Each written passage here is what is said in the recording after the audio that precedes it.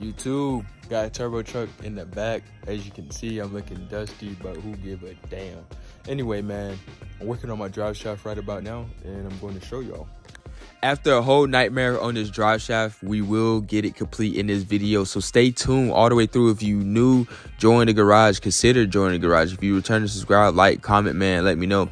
Man, we got the drive shaft done. Finally, we got the right slip yoke. Everything. Apparently I had a wrong slip yoke and it was not fitting my 447 move that I had, which is the U joint, but we finally figured it out. And I was just talking about other things with the Tahoe that we apparently need to get done, so you will see down in the future.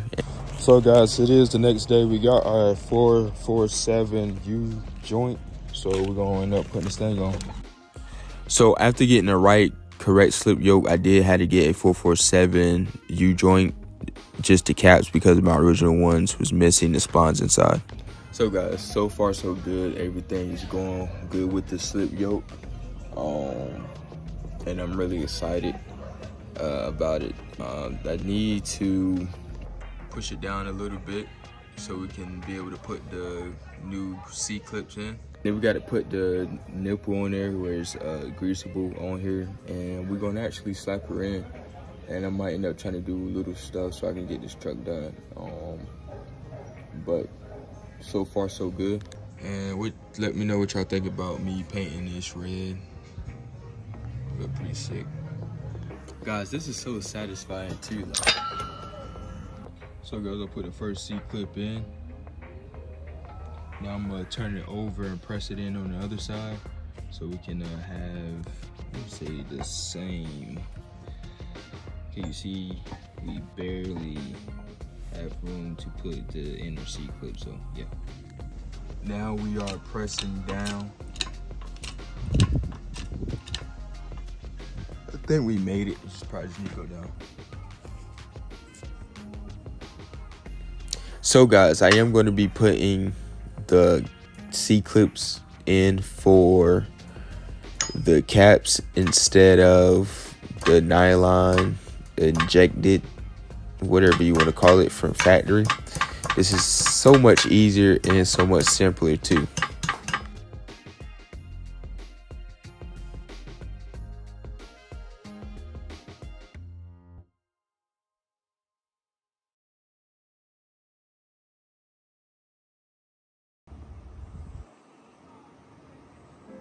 All right, being that the drive shaft is complete, I'm finna go get the seal for the back of the trans, put that in, and put the, what's the name of it? So yeah.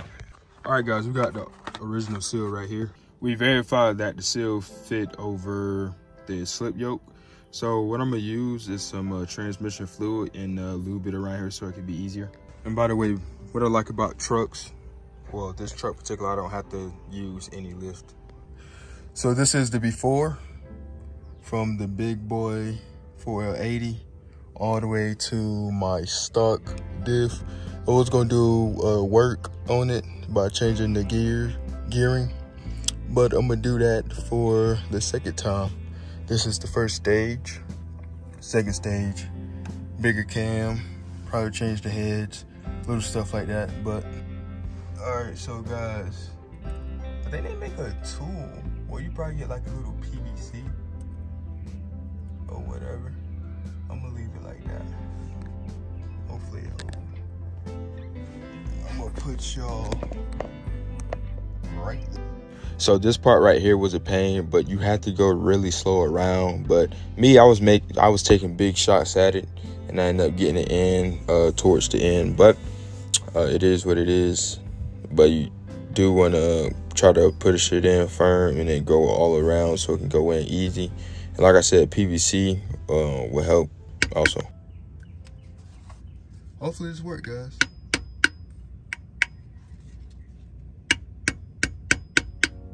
Let me know if I'm doing it right, because I'm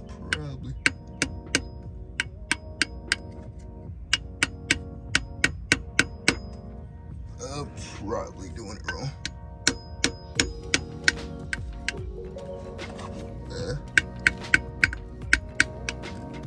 If your ass don't, man, you should gotta be like super glue.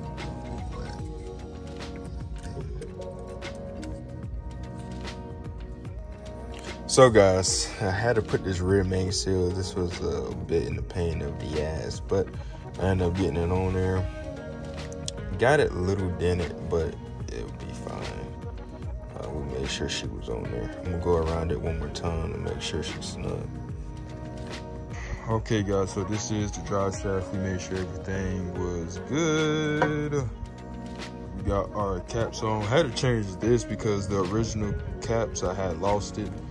So yeah, it's pretty good. But damn, I forgot about one thing. I do have to put the nipple on here for the grease. Because this is greasable, so yeah, I have to put that on. So guys, we got our grease fitting on, as you can see. Got our yoke on.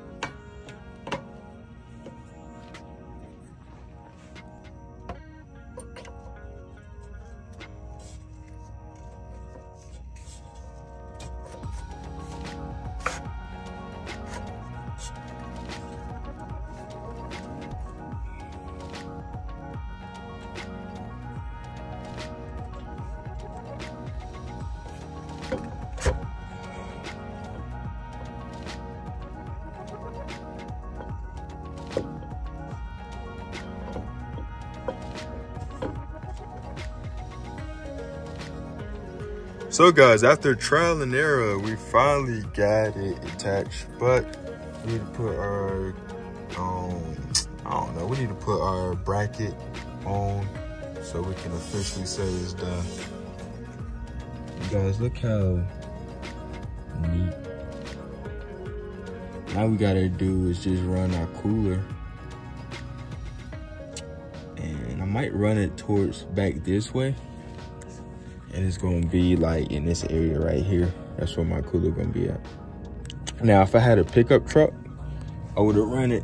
I would have put it on the back side of the bed, which would have been cool. Guys, y'all know how satisfying it feel like to be at this point. Like, I think the drive shaft had really got me, especially with the slip yoke having to wait, and then.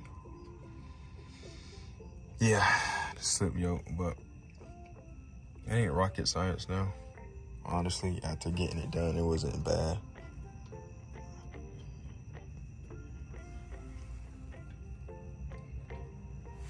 And everything fit perfectly too, which I'm really surprised. I know when the truck is fully on the ground. I wonder if it's gonna flex. You know how the car was squat. I wonder if the drive shaft, I don't know, we'll see. So guys, I hope y'all enjoyed this, enjoyed the video of me putting the drive shaft in, man. We are getting a step closer.